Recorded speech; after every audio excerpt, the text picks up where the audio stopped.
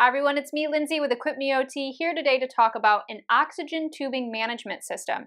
This one is actually a remote control system, allowing for a retractable oxygen tube during mobility. It's a really clever design, a really cool product that I'm super excited to share.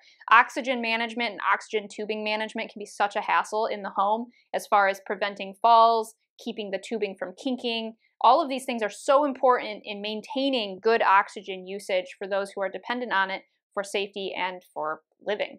So the biggest thing with this system is that it's really quite affordable. A lot of systems have come and gone over the years, and the price point was just not very good. This one is under $200.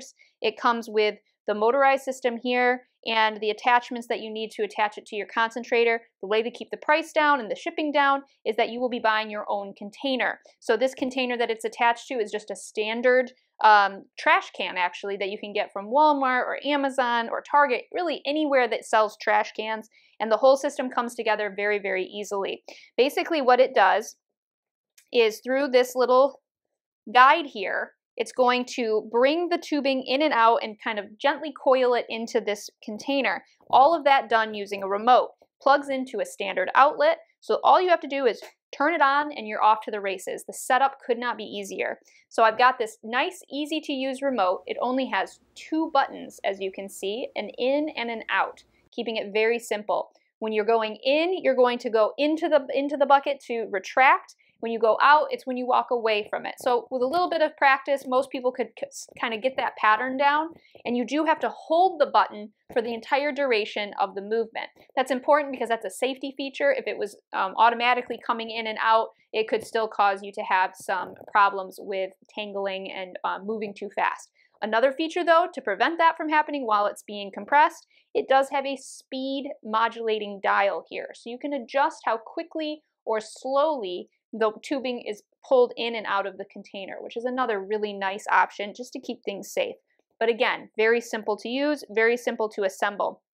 It does come with 2 remotes, so this is a great feature if you're somebody who's caring for somebody who's oxygen dependent.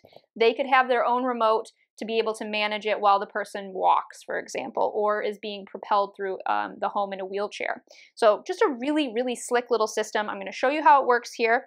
Basically, all you would do is attach this. It comes with a strap to your concentrator. So this is going to be a stable piece. It's going to stay next to the concentrator. It attaches using this piece here. This is going to have a swivel attached to it and then attached to the concentrator to make sure everything stays, avoiding the kinking that can happen there. That all attaches on that side. It goes plugged in. I have it on an extension cord, but if you have a concentrator nearby, you probably have an outlet nearby as well. So usually electricity is not a problem. Then this comes disassembled. I'll show you how this goes. This is the guide that makes sure the tubing goes into the bucket. And then simply, all you have to do here, I'm going to actually lift this off so it's easier to see.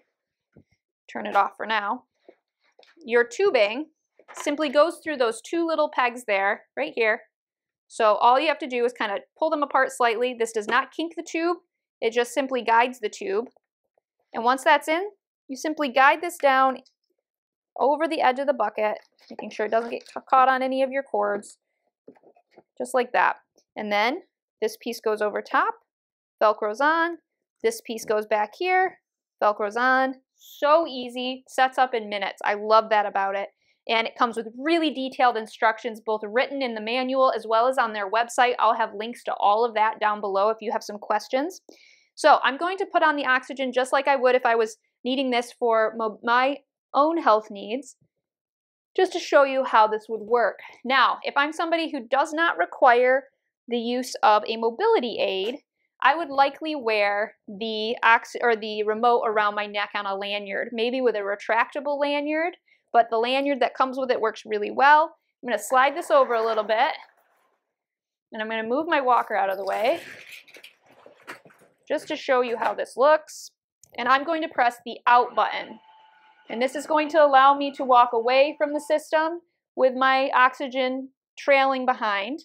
Now, this is where it's really important, because this is where, so if I have this out quite a bit, this is where people often trip, is they step on their own tubing.